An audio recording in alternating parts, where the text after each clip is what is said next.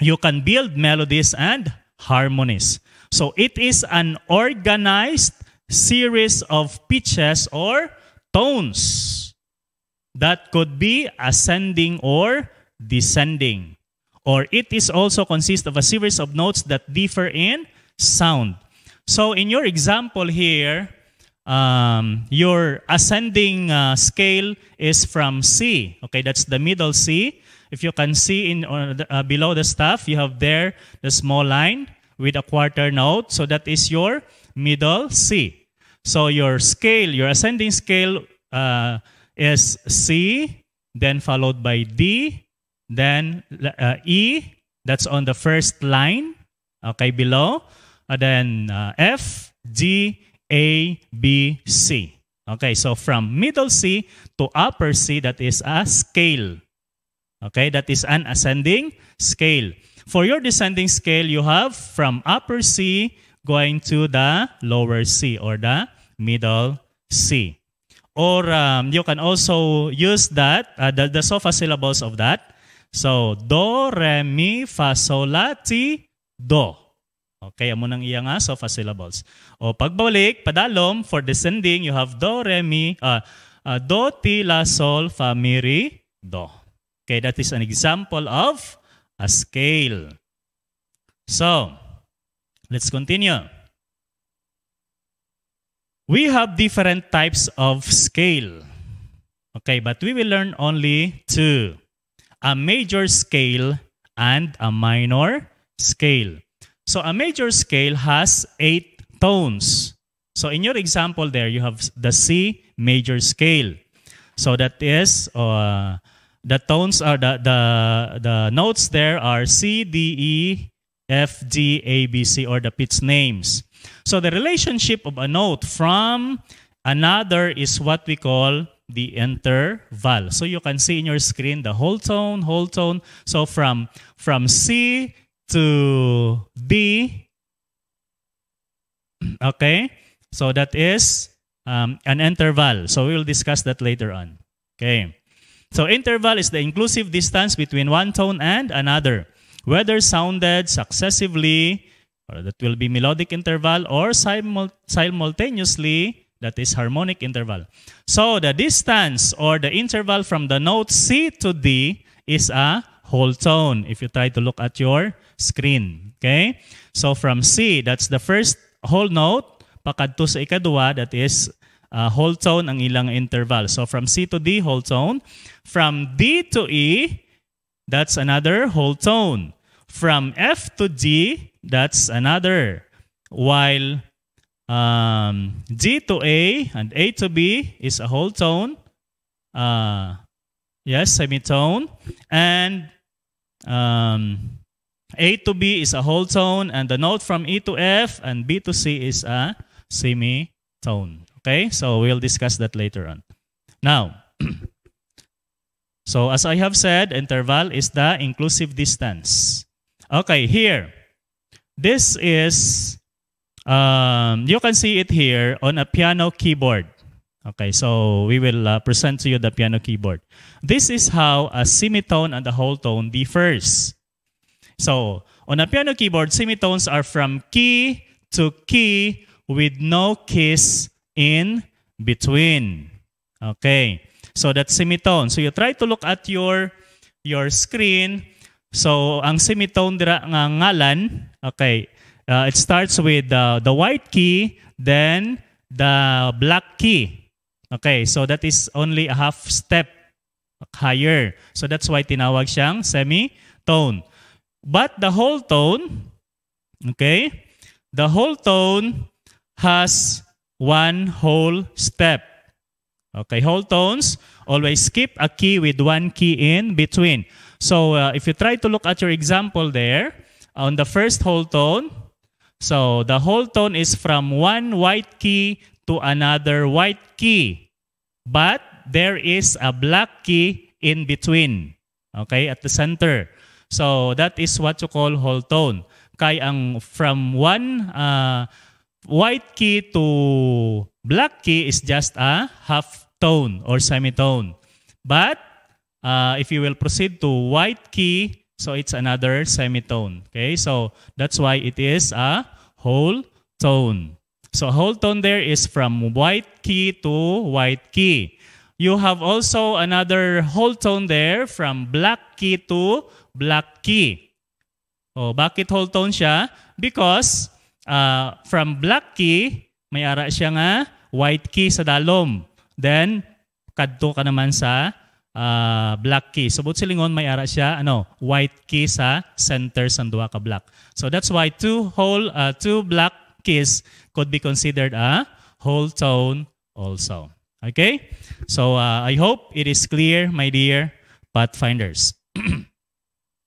Now, the major scale is made up of a pattern of 2 whole tones followed by a semitone, followed by 3 whole tones, ending with 1 more semitone. So, amuning pattern. This is the pattern of a major scale. So, 2 whole tones, so whole tone, then semitone, followed by 3 whole tones. So, whole tone, then semitone. So, tandaan ta na ha. That is the pattern for the major scale. Okay. So, this scale is in the C major. Okay, it starts with C, D, E, F, G, A, B, C. Okay, if you can remember it kagina. Then, so notice how the whole tones skip a key on the keyboard and semitones do not. Also, you can see the 2 semitones makes up a whole tone. So, amo na siya kaginang aton again discuss. From white key to another white key is a whole tone, while from white key to another black key is a semitone. And you can also have 2 from black key to another black key is another whole tone. Okay. Whole tones and semitones are types of interval. So please remember this, my dear Pathfinders. Next, another scale. So we are done with the major scale. Another scale is a natural minor scale. Okay? So ang iya naman yung pattern is whole tone, half tone, whole tone, half tone, whole tone, whole tone. Okay, that is the pattern. So an example here is the A minor. Okay, A minor na siya dire. So, 1 whole tone, 1 half tone, or ang half tone dire is semitone na siya, kagina dito sa major scale. So, 1 whole tone, half tone, 2 whole tones, half tone, 2 whole tones. Kaya muna yung patterns ang natural minor scales. So, other scales are melodic minor, harmonic minor, and pentatonic scale. Okay, these are other examples. Now, for your number 2 requirement, you have to write a scale in both treble and bass clef. But before that, let's learn what is a clef. So a clef is used to describe the symbol at the beginning of the set of 5 lines or the staff on which notes are printed. Okay? We have here 2 clef signs. So example naton, place on the staff. Actually, there are many clef signs. So on the upper staff, we have there the treble clef or the G clef. Why tinawag siyang G clef? Because ang iya nga, when you draw that, ang iya nga starting point is the G or on the second line. Okay, that's why tinawag siyang G. Then yung mukha niya ay parang G din. Okay? Tingnan nyo on the upper staff. Then the bass clef. So, or it is called F clef also. Why it's called F clef? Because it started, when you draw it, it started from the F line. Okay. So, let's continue. So the symbol tells the player what the notes are going to be with within the staff. In piano music, both treble and bass clefs are used. Usually, the pianist play the notes on the bass clef using his or her left hand. Sa mga pianist naton. So kung bass clef gani, left hand ang nag-play. And on the notes placed on the treble clef, the player plays her right hand. Okay, by her right hand. So that is the treble clef and the bass clef. Now, let us see how the notes are placed on the staff. Remember that the notes are placed on the staff through lines and spaces. So, di ba kanina? So, which each line and space indicate a different pitch names. Now, in the case of the treble clef, line notes are from the first line. We have, okay, what's the pitch name? So, remember, children, that this is a treble clef or G clef sign ang sa primero gid ang sa una nga symbol. Okay. So ang iya nga lines name sang treble clef or G clef are, first line is E. Pitch name ang tawag sina. So E, second line is G, third line is B, fourth line is D, fifth line is F.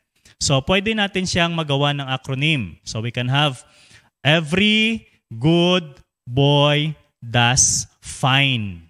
So every good boy does fine. That's for the line notes of the treble clef. Okay, next. Let's proceed to the line notes of the bass clef. So sa bass clef, first is G. Okay? G, second line is B, third line is D, fourth line is F, fifth line is A. We can also have an acronym, good boy does fine always. So, para hapos, okay, it's easier for you to remember. Again, for the treble clef lines, you have every good boy does fine. So E, G, B, D, F. For the bass clef, you have good boy does fine always, or G, B, D, F, A. Okay? Next, let's proceed to the space notes. Okay, what are the pitch names on the space of the treble clef or the G clef? So first space is A, F. Second, A. Third space is C. Fourth space is E. So you can have an acronym FACE. Okay, ang inyong mukha. Okay, that's on the pitch names of the treble clef spaces. Then for the space names, okay, pitch names of the F clef or bass clef, mayroon tayong word na asig. So A, C, E, G. Okay, so I hope nakuha natin, my dear Pathfinders. Now, okay, another here is notes names can be seen on a piano keyboard as well. The notes played with the black keys on a piano keyboard are named with the note letter plus a symbol. So sa black black keys. To indicate if the note is above or below the note named by a semitone. These two symbols are what we call accidental signs. Okay, accidental signs ang tawag sa ila. Now, we have here an example of accidental signs. The first one is the sharp. Okay, sharp means higher in pitch by one semitone or half step. Okay, half step lang ang gintaas niya. Then, so we have here an example. From C, pagtaas kadto ka sa black key, okay, that will become C sharp. Okay, but silingon nagtaas ka sang half step. So C, C sharp, D, D sharp, E, wala sang sharp, F, F sharp.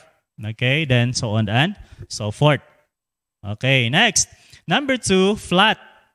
Ang flat nga accidental sign is, or it means lower in pitch by one semitone. So nagbaliskad, it is the opposite of a sharp. Kung sharp yan nagpataas half step, ang flat yan nagpanubo siya half step. Okay. So in your example there, from from from D, o di ba may C tapos may D. From D, pag nagpanubo ka, magiging D flat. Okay. From E, magiging E flat siya. From G, magiging G flat siya. So nagpababa ikaw ng half step. So there are also, if you try to notice, my dear children or Pathfinders, there are the black keys. So, di ba? Sa babaw kanina may ara siyang C sharp. Pero sa dalom, nagiging D flat siya. Okay, but the same ang black key na siya. So, there are times that the black key has two names. So, C sharp or D flat. So, ito ay tinatawag na inharmonic. Okay, inharmonic. Why? Because two notes with different pitch names but with the same pitch or tone. Okay? So, amo na nga gintawag siya nga inharmonic. Kaya kung i-play mo siya sa piano, it has the same tone or pitch. Okay, next. Sharps and flats. So, sharps and flats are notated or drawn on the staff by placing the sharp or flat symbol in front of the note on the staff. So, front siya sang note. Ginabutang ang flat or sharp. So, this example shows the notes B flat, G flat, F sharp, D flat, E flat. So, the note that the scale starts on is called the root note. Okay, titingnan natin. So, ito yung tinatawag na root note, C. This is, actually, this is a major scale, di ba? So, kung diin siya nag-start nga pitch or nga note, so amo nang ginatawag nga scale root or the root note. So, in the case of C major, it started with middle C. So, C, D, E, F, G, A, B, C. Okay, so it started with with C. On the G major scale, it started also with G. So, ang G ara sa second line. So, G, A, B, C, D, E, F, G. Pasunod lang na siya. Tapos, may ara na siya dira sang sharp.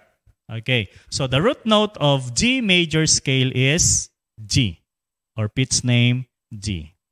Okay, next. Number 3. You will have to know a half tone or a whole tone, a third, a fifth, and an octave. So, remember our intervals. As we have discussed a while ago, the relationship of note from another is what we call interval. Now, we got some note example is C to C. So, kung C to C siya, there's a unison. So, tawag na siya unison. Then, from C to D, that is second interval. So, C, D. O, second interval na siya. Next, from C to E. So, C, D, E. Okay, that's third interval. Then from C to F, so C, D, E, F. So fourth interval na siya. Padayonon mo pagid C to G, C, D, E, F, G. Okay, that's fifth interval. So yan yung tinatawag na fifth interval. Then from C, pakadto na siya sa C nga up from lower C to upper C, higher C. So that is an octave. Kay 8 interval. Okay? So muna ang ginatawag nga interval, my dear Pathfinders. So I hope nakuha natin. Then let's proceed to number 4. Okay, you have to distinguish a march from a waltz and give the time of its or the time signature. So as we know, marches are usually 2/4 time. 1-2, 1-2. If you can remember your marching tempo, so left, right, left. So nag-march ka mo. So those are marches. Okay. 2/4 time or sometimes 4/4. Okay. So the same as 2 bars and measure, although other time signatures are possible. While on the waltz, sa waltz ang another name niya is valse from the German term. It is a piece of music in triple meter. So most often, it is a 3/4 time signature, but sometimes 3/8 or 6/4. So, ang iya sinayang accounting is 1, 2, 3, 1, 2, 3, 1, 2, 3.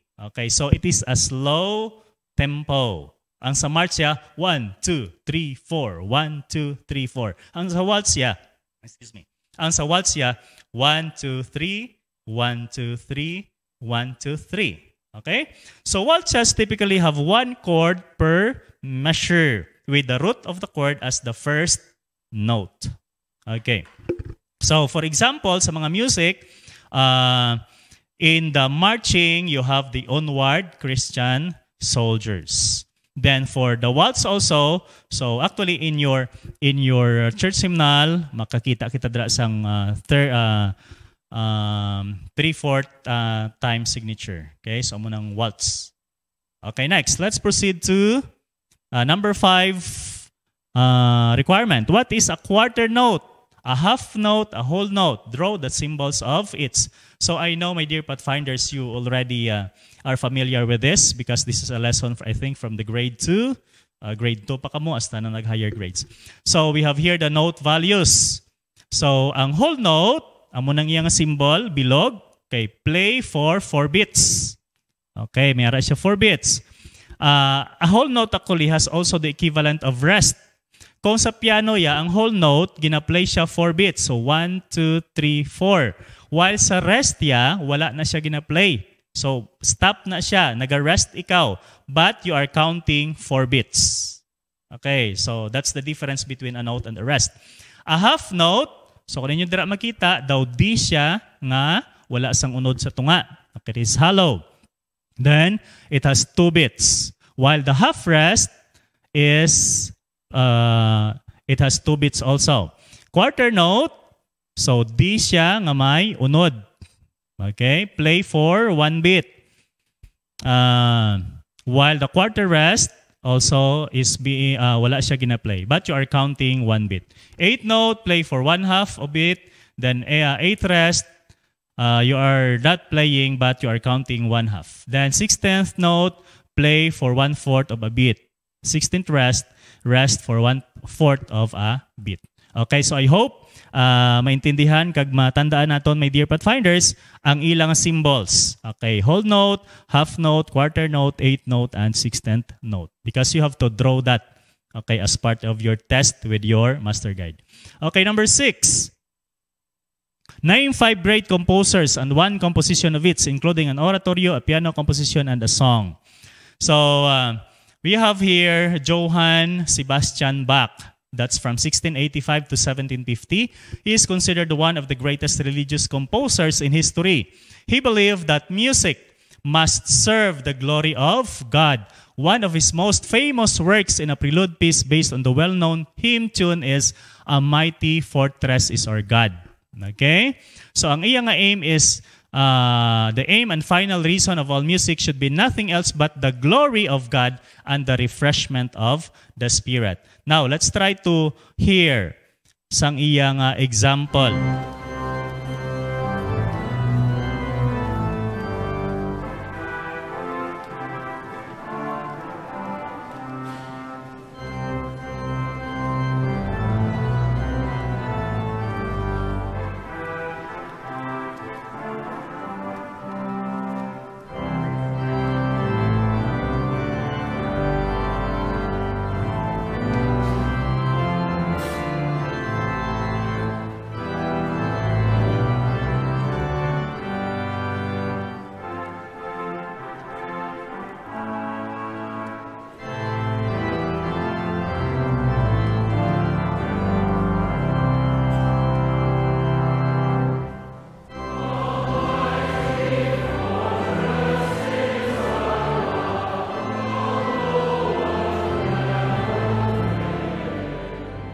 Let's proceed.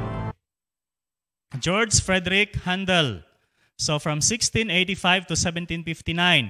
So Handel composed a type of music called oratorio. Okay, oratorio started out as a sacred opera, but changed by dropping the acting parts, the stage scenery and backgrounds, and the costumes. Oratorios became a large piece of music that told a biblical story. Often, these were grand works using an orchestra, large choir, organ, and soloist singers. Ang kay Handel nga most famous oratorio is called the Messiah, okay, from which almost everyone can remember the Hallelujah chorus. So Handel had finished that chorus. He tearfully told the servant, I did think I did see all heaven before me and the great God himself. So we can hear this, ang Messiah or Hallelujah chorus from Handel.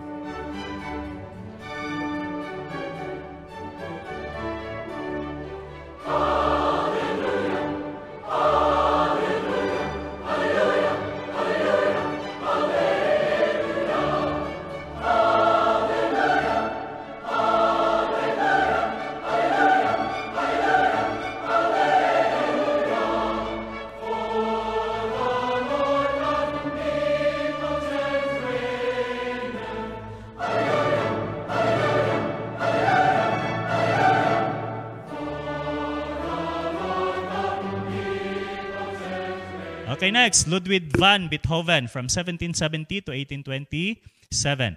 So Beethoven was born in Bonn, Germany. His two best-known compositions are his 5th and 9th Symphony. So please take note of this. The entire 5th Symphony is united as a musical idea by the 4 notes heard at the beginning of the piece. His 9th Symphony is known for its ending piece, which includes a choir singing Ode to Joy.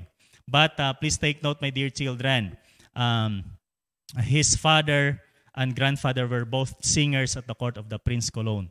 By the age 11 and a half, he was the assistant organist at the court chapel, and by 12, he had published some music. But later on, because of probably maltreatment of his father, he realized that he was losing his hearing. So, nadulaan siya sang hearing, my dear Pathfinders. At the age of 32, he had decided to retire. But after a while, the will to create music was so strong that Beethoven continued to compose without hearing. So how would you imagine sang iyang skill, no? He is composing music just in his mind without hearing what he is composing. Okay? Amuna kasagad, my dear Pathfinders, si Ludwig van Beethoven. Okay, next. Frederick Francois Chopin. Okay, Frederick Francois Chopin. He was taught music in Warsaw, Poland. And he is considered the national composer of Poland, even though he was only half Polish. His father was French but had immigrated to Poland and married Frederick's mother. Chopin is best known as a composer of music for the piano. He is in fact called the poet of the piano. A piano in a home in Chopin's time was the entertainment center for the family. Chopin wrote a number of piano pieces called nocturnes, meaning night music. He wrote his most well nocturne in C minor in 1841. So you please listen to his example.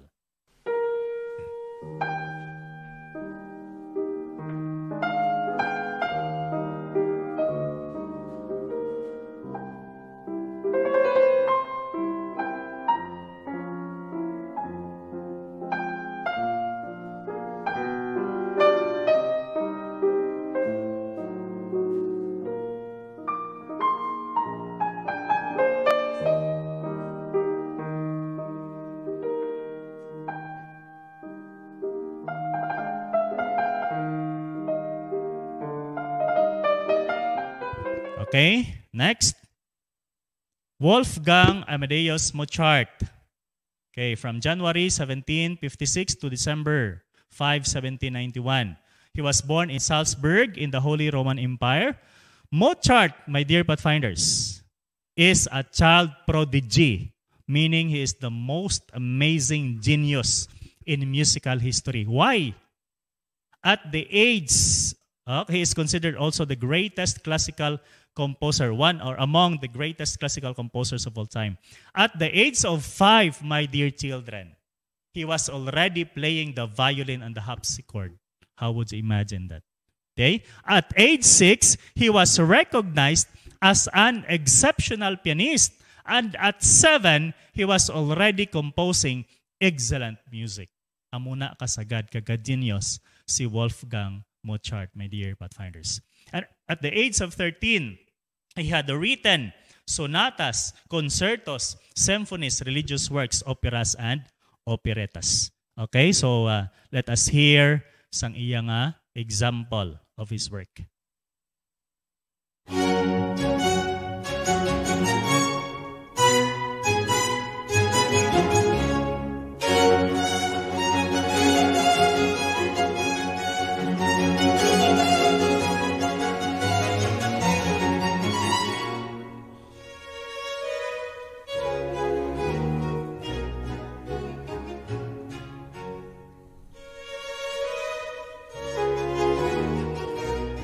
Okay, you can also search Haydn Joseph and Tchaikovsky, Peter Ilyich. Okay, these are also great composers of music. Okay, so our number 7 requirement is you have to play with or without music or sing from memory 15 hymns. O, hapos na sa inyo, kaya nyo na.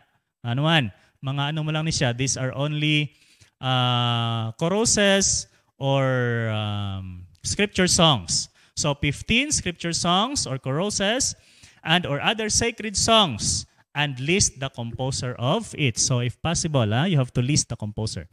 Then for number 8 requirement, my dear Pathfinders, you have to play or sing from memory one piece of good music other than those used in number 7.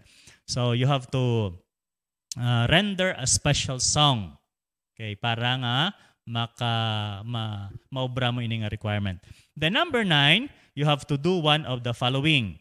So if you are an instrumentalist, you have to sight read and play a moderately difficult piece of music. Then you have to explain all signs and terms in it. For letter B, if you are a singer, you have to conduct pattern while singing. So you have to beat. Okay? You have to lead your group in singing 3/4 and 4/4 time signature music. Okay, so hapos na. You can do that in your school, in your classroom, or even in your church.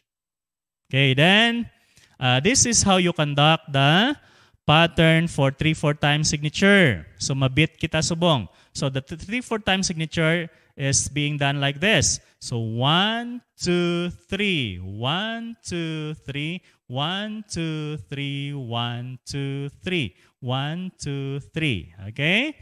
Then for the 4/4 time, you have to conduct this is the conducting pattern. So 1, 2, 3, 4, 1, 2, 3, 4, 1, 2, 3, 4. So if you have a song in 3/4 time signature, you can conduct it using the 3/4 time conducting pattern and the 4/4 time kung may araman ka mo song 4/4 time signature. Okay, then your number 10 requirement is you have to define orchestra and name at least 5 instruments in our orchestra. So the meaning or the word of the word orchestra tends to refer to the ensemble of mixed instrumentalists playing classical music.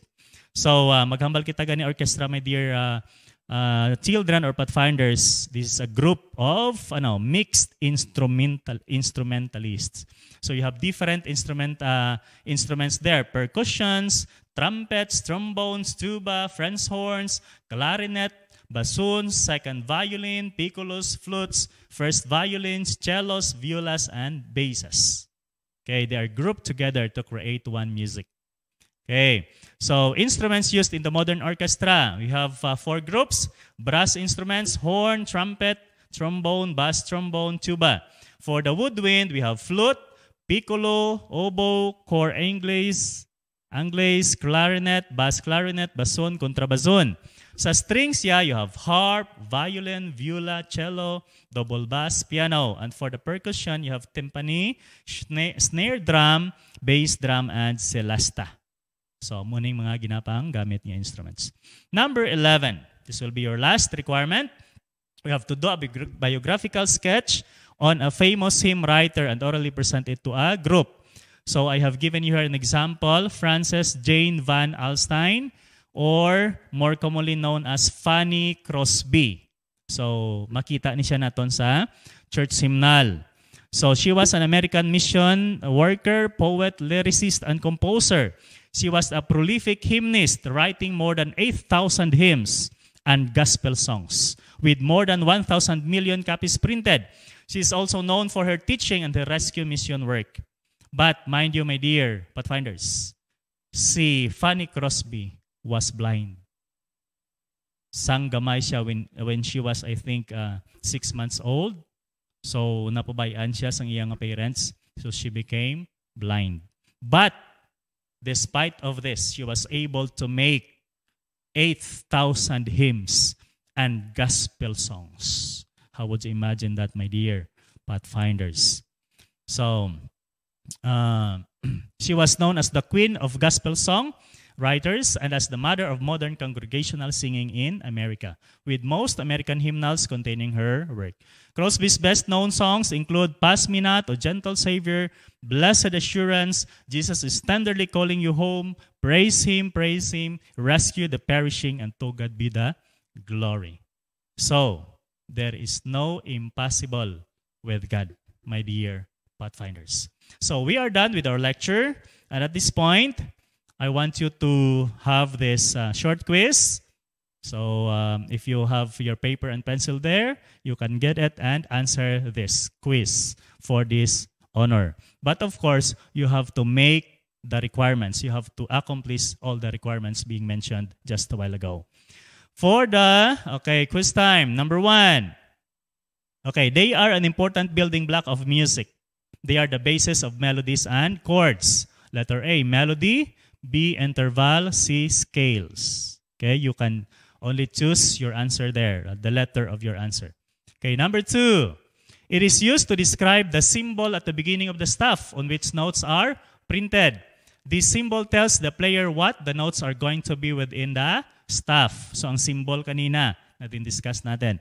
So, letter A, scales. Letter B, clef. C, interval. Again, it is used to describe the symbol at the beginning of the staff on which notes are printed. This symbol tells the player what the notes are going to be within the staff. Number 3, in what clef symbol can this ascending scale C, D, E, F, G, A, B, C line names be found? In what clef symbol? Letter A, treble or G clef. B, bass clef or F clef. C, alto clef. Next. Number 4. Number 4. It is a piece of music in triple meter, most often 3/4 time, sometimes 3/8 or 6/4. It has a 1-2-3, 1-2-3 count, and generally a slow tempo. Is it waltz, B, march, or tango? Next. I'm sorry sa numbering na kon. Then number 4. What kind of note has this symbol? So this will be number 5. It has 4 beats. Letter A, half note. B, whole note. C, quarter note. Next. A composer who was considered one of the greatest religious composers in history. He believed that music must serve the glory of God. Who is that? Johann Sebastian Bach. A. B, Wolfgang Amadeus Mozart. Letter C, George Frederick Handel. Number 6. He was considered a child prodigy and the most amazing genius in musical history. At the age of 5, he was able to, play violin and harpsichord. Letter A, Johann Sebastian Bach. B, Wolfgang Amadeus Mozart. Or letter C, George Frederick Handel. The number 7, it refers to the ensemble of mixed instrumentalists playing classical music. So, again, it refers to the ensemble of mixed instrumentalists playing classical music. Letter A, march. B, choir. C, orchestra. And number 8, this will be your last number. Which among these instruments is an example of a percussion instrument? A, violin. B, trombone. C, snare drum. Again, which among these instruments is an example of a percussion instrument? A, violin. B, trombone. And C, snare drum. So if you are done, let's check your work, my dear Pathfinders. Are you ready? For number 1, they are an important building block of music. That is scales. Number 2, it is used to describe symbol at the beginning of the staff, which notes are printed. Clef. Then number 3, in what clef can this ascending scale, C, D, F, G, A, B, C, lines, names be found on the staff? Treble or G clef. Number 4, it is a piece of music in triple meter. Okay, so that is waltz. Kaya ang 4/4 is march, di ba? The number 4, what kind of note has this symbol? It has 4 beats. Okay, that is a whole note. The number 5, a composer was considered one of the greatest religious composers in history. Johann Sebastian Bach. Then, number 6, he was considered a child prodigy and the most amazing genius in musical history. So, Wolfgang Amadeus Mozart.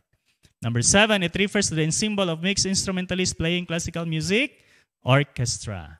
And the last number, which among these instruments is an example of percussion instrument? That is snare drum. Okay, so my dear Pathfinders, I hope this afternoon you were able to know your requirements in your music honor. And I hope and pray that God will give you wisdom as you start to do the requirements. And of course, I am praying that all of you will achieve this honor in music. And most of all, my dear Pathfinders, don't forget, if you have the talent in music, use it for the glory of God. So thank you so much for listening. God bless everyone.